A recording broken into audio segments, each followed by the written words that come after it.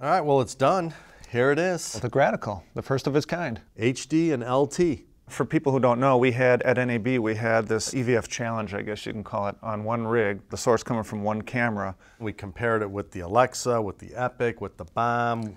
That's what surprised me, is when we actually compared it to what I thought were going to be superior, I was blown away. I was like, whoa, those don't really even look so good. You know these signs that everybody has above their booth? I zoomed in on one that was just a million miles away. It had the real fine font, right? Yeah, I had some people in from other booths, you know. They were looking through there and they were like, wow, I could actually read the text on ours, but none of the other ones. It was kind of a nice surprise when I was out at Abel's booth, and when I came back, you had shown me that we won Best of Show. They came by and said, you won. So that was cool. That is kind of cool. Now Chase is going to give us some specs on the Gratical LT and the Gratical HD. The Zacuto Gratical comes in two different models. The Gratical HD's Micro-OLED display has a resolution of 1280 by 1024, and the Gratical LT's Micro-OLED display has a resolution of 1024 by 768. Zacuto designed these displays to have this 4:3 aspect ratio so that you can show and move your video image up and down while simultaneously having the Gratical's histogram, waveform, vector scope, battery indicator, and more in the open area of the display without overlaying on the video image. Other than the resolution size, both Graticals share the exact same features. The lens features a -1 to +4 diopter for fine-tuning eye focus and comes with Zacuto's patented anti-fog coating. The Gratical features both HDMI and SDI in and out, and the capability to cross-convert allows you to run your Gratical an HDMI signal and come out SDI or HDMI and SDI simultaneously. Each unit is USB firmware updatable, so your Gratical can change and adapt with the new camera models. Each unit has two mounting options, a 1/4-20 on the bottom and an area rosette on the side, and both are powered by one LPE6 or standard Canon battery, which is included along with the charger. Inside the Gratical is a powerful FPGA dual-core processor that can effortlessly run the host of great software features with almost no lag in the image. Features like advanced peaking with adjustable highlight color and pixel-to-pixel zoom for focus assistance, a zebra feature and false color for exposure assistance, waveform, histogram, and vector scopes are not only available, but movable, sizable, and have opacity options to best suit your preference. There are numerous frameline options, including 4:3, 15:9, 16:9, and more. The video image itself can be custom scaled or can utilize one of the many camera presets available. And the Gratical has color bars, Macbeth charts, audio meters, and much, much more.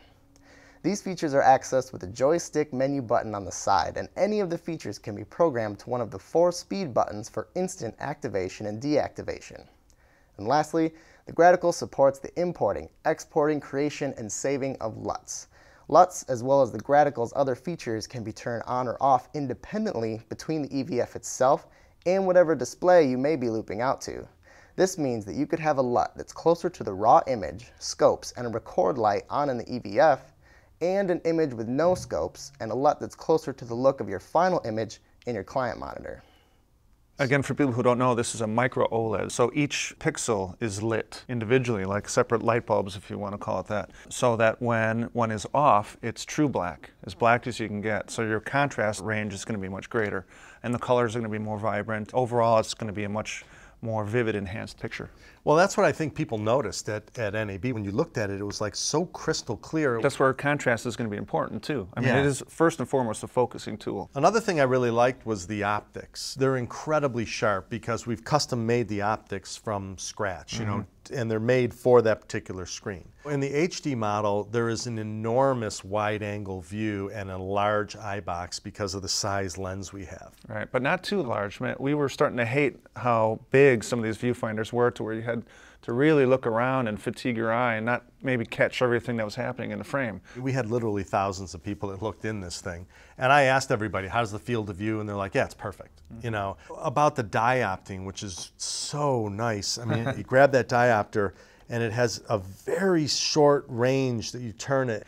And the reason that it's different than a Z-Finder or any of these other systems is because it's a multi-lens optics system. Right, and it can go from -1 to +4. So let's talk about the materials that you want to build this out of. I mean, this really is supposed to be a production grade tool here. So magnesium is the best way to go. It's going to be lighter, stronger, Now here we're going to talk about it on the rig. We've changed the profile now. We've gone from what a lot of people have done, which is a wider profile, because you had an actual screen in there. The narrowness of this really makes it nice because now you have the ability to slide it forward and back, and it's not intruding on any of the lens field of view. Right. Here you can see how it has this sort of nice pivoting ability with the rosette on the side. He can easily tip it and get it right in his eye wherever he wants it. And the battery most likely will power it all day depending on how long you're using it. What's great about that is you only have one cable now that's going all the way back to your camera.